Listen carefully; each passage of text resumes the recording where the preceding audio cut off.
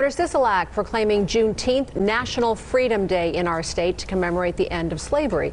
He says it's a time to mark the significant moment in history and to also pay tribute to the culture of the black community. He also says, quote, "There is still a lot of work to do in our fight for equality. Now is the time to renew our commitment to be a better nation and denounce hate, racism, and bigotry that is still prevalent."